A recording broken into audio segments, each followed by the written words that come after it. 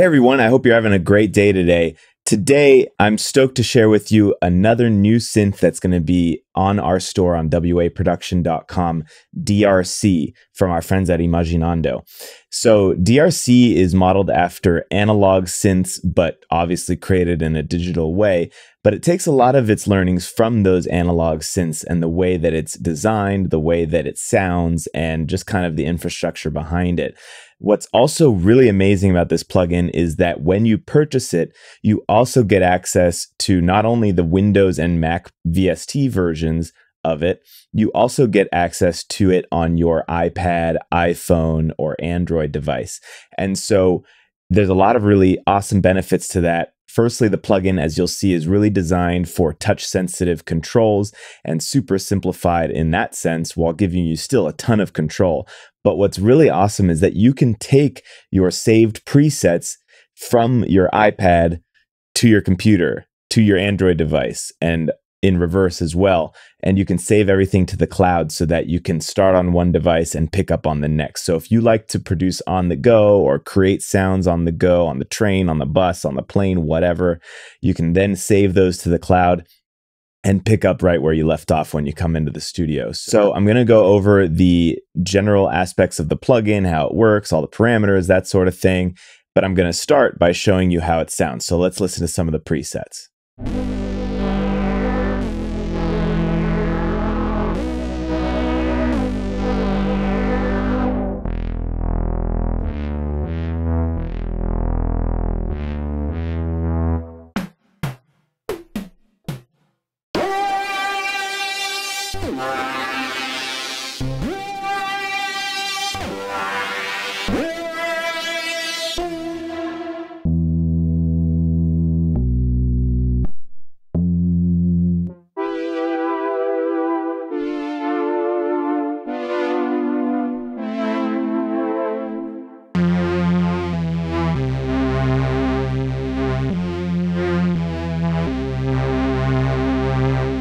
Okay, so now let's get into how the plugin works and the basic settings and different windows and all of that. So I'm going to start in the settings of the plugin.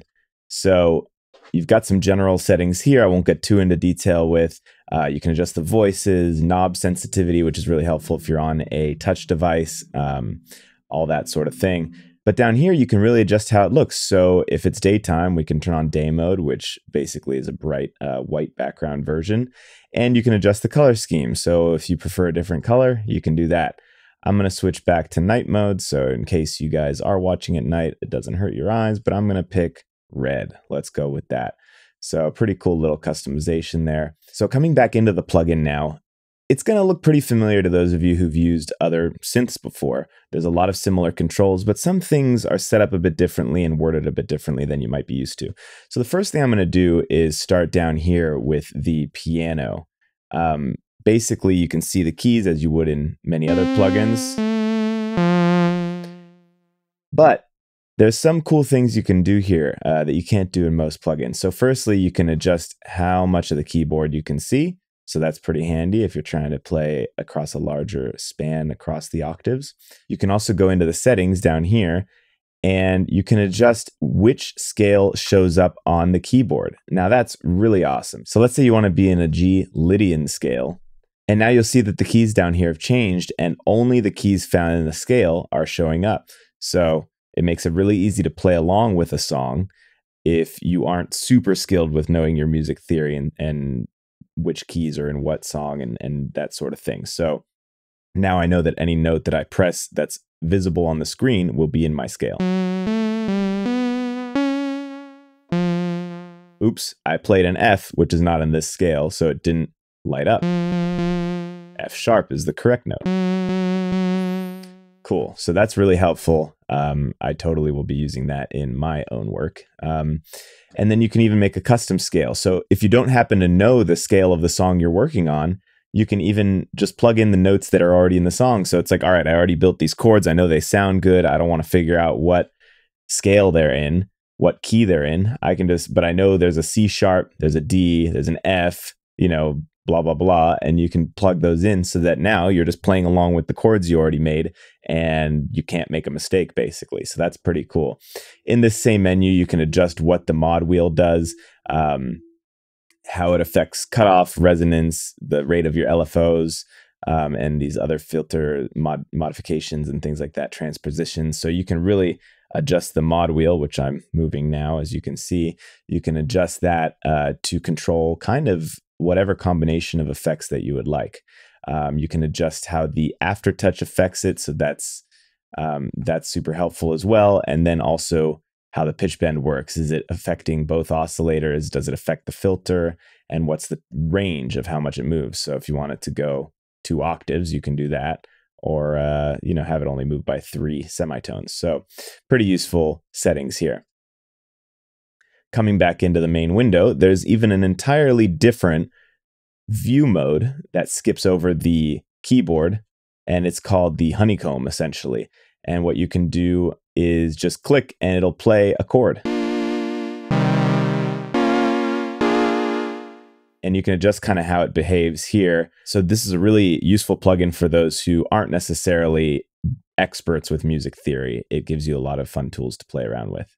All right, so now coming back to our default patch here, there's some general settings at the top. You can turn on MIDI learn so that you can adjust whichever parameter using a knob on your keyboard or controller. These will probably be turned off if you're in a DAW, but if you're using it on your iPad or whatever, there are different settings that you can set. You can adjust the tempo and the clock source. And then down here, we get into the basics of the plugin. So first you have oscillator 1 and oscillator 2. So you can adjust the waveform, the octave, and then you've got some additional settings if you choose a square wave, which can control the pulse width, an LFO that affects the pulse width, and an envelope that affects the pulse width. You can decide which LFO affects the pulse width, and same with which envelope. So those are down here. EG is envelope generator, and these are your 2 envelopes and 2 LFOs. So you can adjust those accordingly. Oscillator 2 is slightly different, and this is our mixer down here, so I'm going to turn it up so you can actually hear oscillator 2.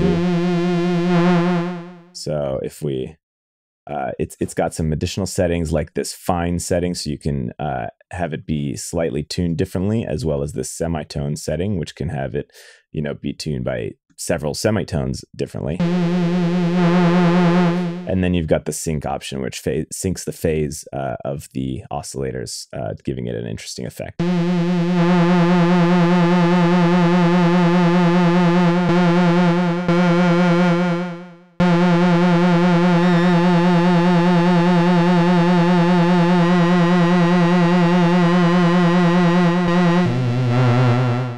So some fun stuff you can play around with there. Okay. And then getting into this one, this is the sub and noise oscillator. So you can also control those, the volume of those down here. We can pull in a sub oscillator.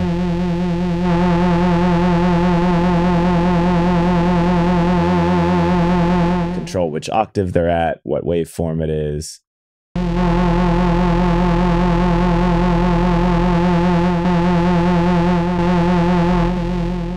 And also the bandwidth of the noise. So let's turn up the noise.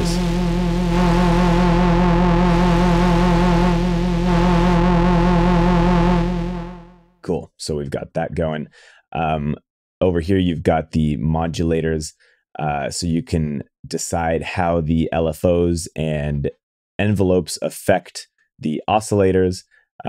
Source 1 can be an LFO, LFO 1, envelope 1, or both. And you can decide the range and the amount that they affect each of these oscillators.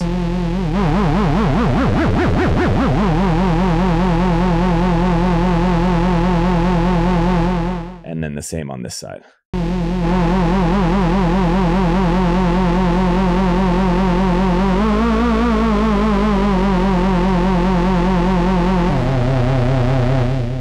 Cool. So we could fine tune that a bit more, but I'm just going to leave it like that. Coming over here to the performance tab. So that is how you go from polyphonic, monophonic, and unison. And you can transpose the sound there. I'm going to put it monophonic. And you can turn on or off portamento, have the glide time adjust here. You can turn on legato. Cool. So moving on to the filter section, you can adjust the filter, and you can set either envelope generator 2 or LFO 2 to adjust the filter. So we can set it here. You can change the mode of the filter. There's low pass filters with different slopes. There's band pass filter, high pass, and notch.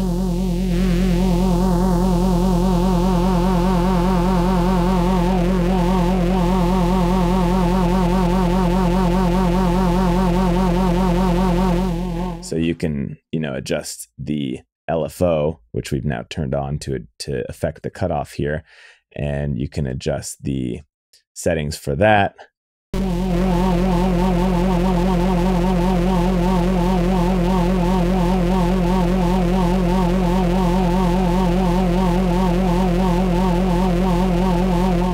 And so there's all sorts of settings for the LFOs, phase mode, phase offset, delay, what waveform the LFO is, and all sorts of settings for both these LFOs. And same with the envelope generators. You can adjust the attack, decay, sustain, and release. You can change it. You can flip it so that they kind of inverse each other. So if you want the attack to go down instead, vice versa, you can flip that and adjust those here. So some really cool tools you can use, and that's only available on the second envelope generator. But yeah, some really awesome effects and features that you can use that not every plugin has. So moving over to the modulators, you can affect how these different features affect the filter. So you can have LFO1 modulate the filter frequency. All of these modulate the filter frequency except for velocity, which affects how hard it's being pressed. Keyboard tracking, noise oscillator, all sorts of stuff that you can adjust here. And then you've also got the voltage controlled amplitude, which is similar. It basically controls. This is another feature that is very based on analog processing. So it basically controls the amplitude being sent via these different parameters.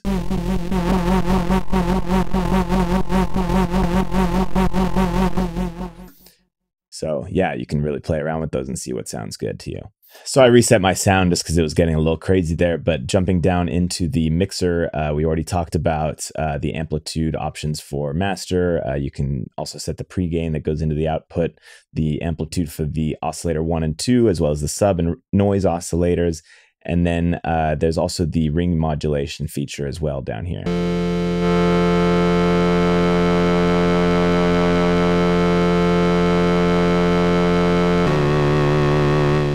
Which is also pretty cool. So next you have some simple stuff that comes in most plugins. You've got the delay. You can set it to sync with the rate of the project.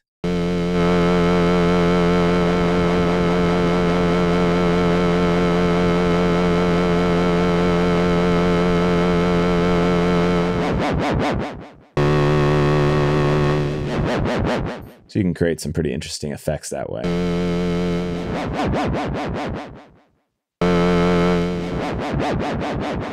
And then we can turn on reverb as well.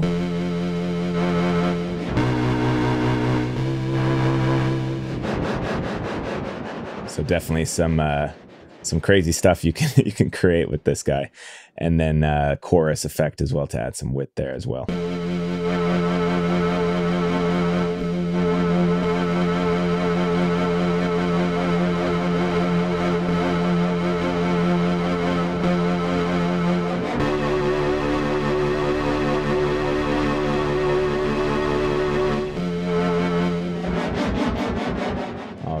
That delay is getting a little out of hand. Let's turn that down a bit. And then jumping over here, we've already gone over the envelopes as well as the LFOs. And then finally, you also have an arpeggiator. So if we turn that on, it might sound a little crazy with this sound in particular, but let's try it.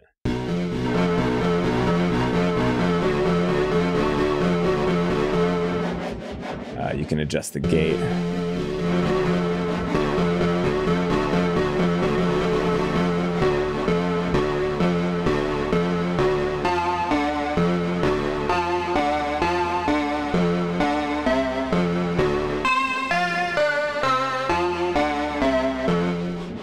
So that's fun to play with as well.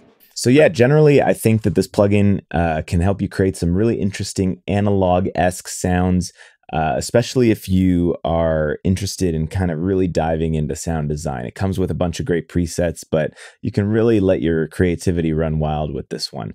I think this plugin is particularly for people who like to produce on the go or create sounds while they're on public transportation, things like that, because of that ability to sync your sounds with your iPad, your tablet, your iPhone, whatever, with your DAW, with the plugin in your DAW on your computer. So that's a really awesome feature, as well as the tactile controls that you can use on an iPad or an Android tablet. So there's a lot. It's really designed to be simple for you to use in that way, but also still get the full capabilities. The synth engine is exactly the same on all the platforms, and so you can create the same exact sounds wherever you are and whichever device you're using. So hope you guys found this video helpful. I think that this tool can be really helpful for a lot of producers out there. You can create some really interesting and unique sounds, and sometimes all you need is that new tool to give you that inspiration. So go out and get it. This is DRC from Imaginando, our friends over there, and we're really excited to have it on the WA Production Store now. So go check it out. Have a great day, guys.